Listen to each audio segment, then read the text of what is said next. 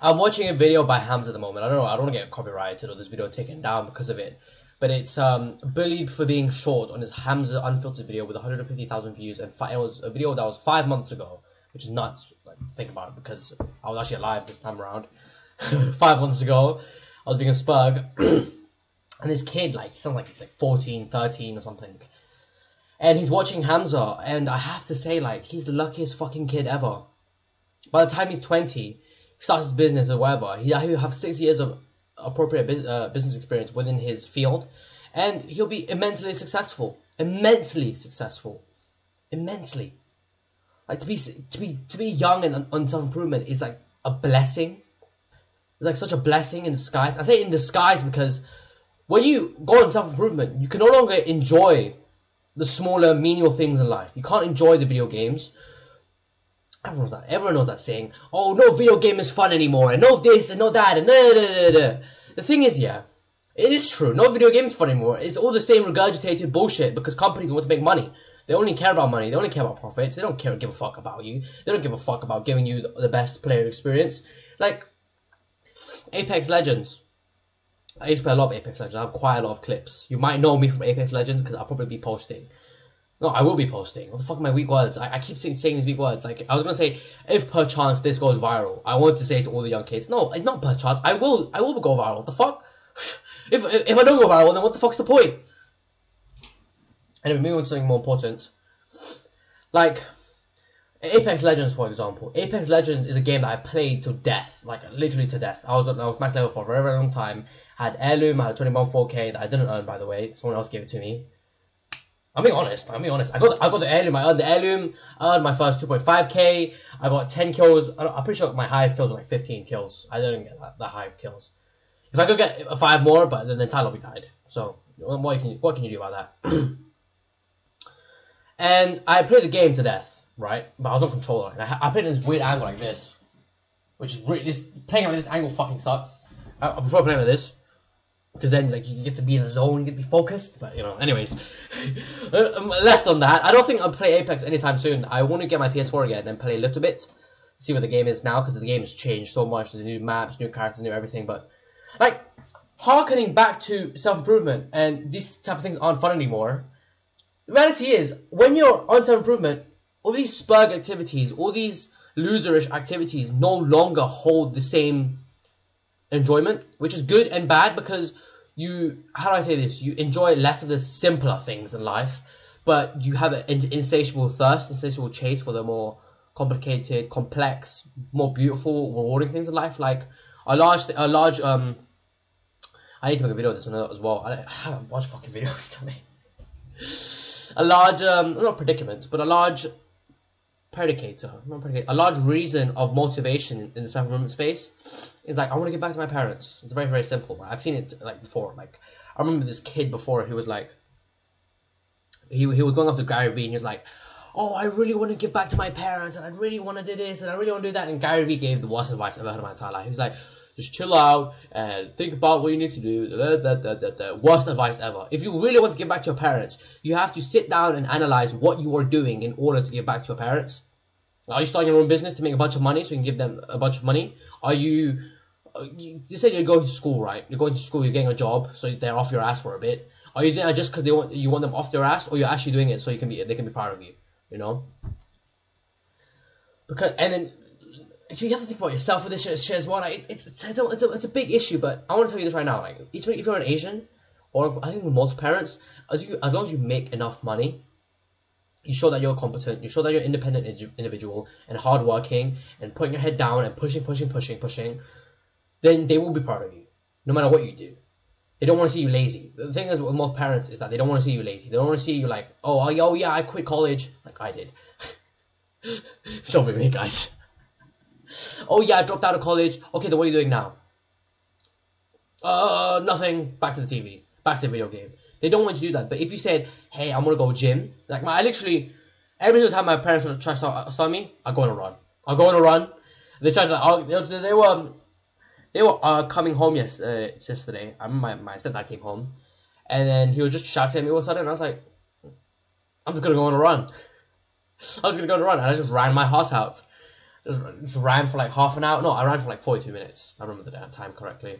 I ran 42 minutes, and that was 42 minutes of just nothing. And I just could get all these thoughts, the negative thoughts, out of my mind, and put it towards something positive, which is increasing my cardio. Listen, guys, your parents don't want to see you lazy, right? And when you're to be young and self-improvement, like you sometimes get these feelings where you want to go against the grain and all that shit, but don't go against the grain just yet. Have tangible fucking results and then go against the grain, because then no one can tell you shit. Because if you're making, this is hypothetical, if you're making like £3,000 a month or £4,000 a month off your businesses, and you're like, what, 15 some shit, like this is an outlandish example, but it's entirely possible, right? Or like you're like 16, 17 like I am, 17 like I am, 18, 19, 20 even. You don't want to go to school anymore, you don't want to go to university, you don't care. Focusing on the money, and you spend those 4 years that people spend on boozing up, fucking partying and having fun, woo, time of their lives in university, you spend those years grinding, and the rest of your life is gonna be a party. So like, fuck, who cares, right? What was it again? I don't know, my eyebrows. It's by default, like I don't know, I'm like an NPC character. I don't relax my eyebrows. I keep doing like this, but I don't like this, like a super angry expression, but I don't mean to. Okay, guys. So have something in place that you can work hard on. This is advice from anyone who's like, oh Jimmy, but you don't do anything. I do something now, but when I was 15, I didn't do anything. I was a stupid idiot in school. I didn't think about anything, right? I had videos when I was 15. It's weird. It's weird. I look very different. Woo! That's the power of video. This is why I always preach it. I'm looking smaller today. So I always preach videos, right? Because if you take videos, you can look back on the past. Oh, I'm saying it so solemnly now. You can look back on the past and you can see where you were before, which I think is so important. Like having a journal, right? The main value of having a journal is not only that you're processing your thoughts, you're processing your emotions, processing where you need to go. The main benefit of a journal is looking at your past self and seeing where you were before, and the trial and tribulation and struggles you're going through. You have it in, not necessarily real time, but you have your concurrent thoughts at the time, because you can't really rely on your brain in order to remember that shit. Anyways, when we're moving to the main topic, you're young and you're in self-improvement. Guys, if you're 14, right, because I'm going to be viral as fuck. I'm going to grind this YouTube shit. I'm going to be viral as fuck. I don't care. But if you're 14, 15, 16, going on self-improvement, you are the most luckiest individual on planet Earth. Think about that. And people still think about, oh, don't think about luck. Think about this. Luck is nothing more than a probability, all right? Because it's like, for example, if your chances of getting a legendary item is 0.01% chance, now you're going to do that shit like 1,000 times in order to get that item, correct? Ah, fuck, my eardrum just started getting pissed. So, yeah, that's pretty much it. Luck is a probability, and having the idea of thinking that you're lucky, I think it's still a good thing though, because like in Asian culture at least, if you think you're lucky, that's a fucking good thing, because then you're better off than other people, right? So it's harsh, but it is what it is. If you're that young on self-improvement and you understand the realities of the world, you understand that as a man, right? Or I don't know if you're a woman on self-improvement. I've never seen that shit. Woman self-improvement, is that a real thing? Can I get viral off that? I think I could get viral off that. But I think being a woman self-improvement YouTuber as a man would be a bit weird, but it's fine. Who cares? No one cares. Like, the main advice I give for women is like, don't be a whore, don't be a hoe, no hoe phase. Find a man you love, settle down, have kids. That's a life worth living. That's a nice life. And that gold digger thing, I hate that gold digger thing. Gold digger. I think no woman should date a man who's broke. What the fuck? Me? Just me? If he has no money, how is he going to take care of you? Take care of your kids? Put food in your mouth? Put food on the table? Bull crap, anyways. If you're young and self-improvement, especially as a man, you understand the realities of the world.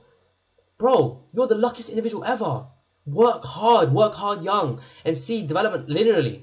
And what do I mean by that? Like, for example, you're 14, you start a business, it's not the best business, but after a year, you're making a bit of money, like consistent income, like £1,000 a month. It's not a lot.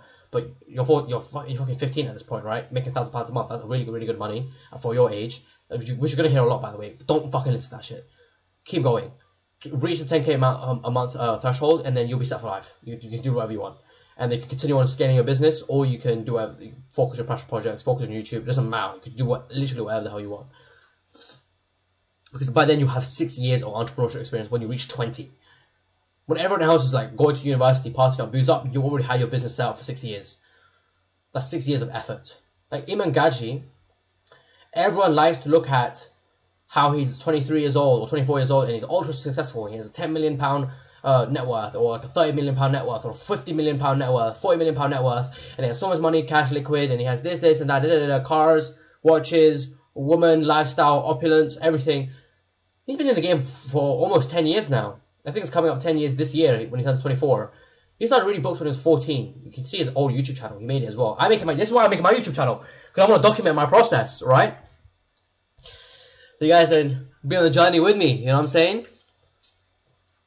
So you have to understand that there's linear development to everything. If you're doing entrepreneurship for 10 years, you're going to be successful. And money is infinite. Money is absolutely infinite. There's a shameless amount of stories. Remember that cyclist dude who won the US Ironman shit? I don't know. I can give David Goggins an example. Everyone asks David Goggins, like, he's always exercising, always running, he's always doing motivational speeches and talks and everything. But then sometimes the odd person asks, so how do you have time and money to do all of this? Well, you're forgetting the fact that he was a brokey spray thing, Ecolabs type of dude, for spraying cockroaches for a living. Then he became an entrepreneur, first and foremost. The motivation thing is part of his business model, to sell books, to sell courses, to sell clothing, to sell, I don't know what else he sells, but he has something like that set up to get revenue, right? Then that can supplement his lifestyle, and he can do whatever the fuck he wants. And that still is to him working, grinding, which makes his character so inspiring and endearing. So if you're young and self-improvement, you have to understand that you're the luckiest person on the planet, and you need to work even harder because of it. Just because you're lucky doesn't mean it's going to be okay. You're going to be 20 one day. You're going to be old one day. You're going to be 35. You don't understand it now because you're 14, right? I don't see myself being 35. I see myself getting older. I had a dream recently where it was like a prediction of the future if everything goes right, and I hope it does, but it has to, because if it doesn't, then what the fuck's the point? Get rich or die trying, right? But I saw myself as a completely different individual. I still see myself, but I didn't have the glasses. Classic. I had a girl like as my wife, and I had my own like upstate apartment in London. It was beautiful and had like a fucking full grown beard. I looked like some handsome ass Asian dude, man. Yeah, so if it's a success, work towards something in the future, man.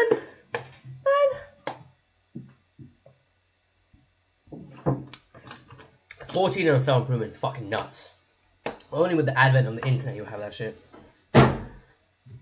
You probably hear like a lot of the shit as well. I hear it a lot as well, but not as much as a 14-year-old. I can't imagine as much as a 14-year-old, but like, I wish I had that mindset when I was your age. You probably hear that shit a lot, alright? Don't let that shit get to your head, because you probably don't have tangible results. Mindset is just a mindset, alright? Mindset, you can have a hard-working mindset, but if you hard work towards bullshit, that's fucking bullshit, correct? You need to work hard towards something that matters. YouTube channel, business, entrepreneurship, whatever. As long as it pays, and as long as you like it, you're good at it, fine. Young and on self-improvement. This is nuts. This video is like all over the place, but that's what I wanted to say about it. Like, just so lucky. So lucky. Like, I've seen kids in my boxing gym that are 14, 15. They're so young, but they're like training their asses off. They've got like six-pack abs and everything. They're literally the top 1% echelon. Not even top 1%, like 0.something% echelon in their age group, respectively. Because everyone else in their year group is like fat spurgs, geeks. Like, when I was 14, I was a geek.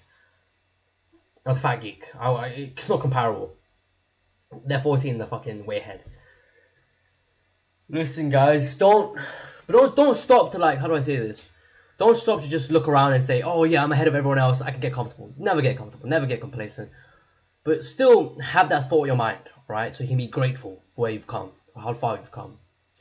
Alright, so this video is steadily approaching 15 minutes. I can't post a video longer than 15 minutes. I'll see you in the next video.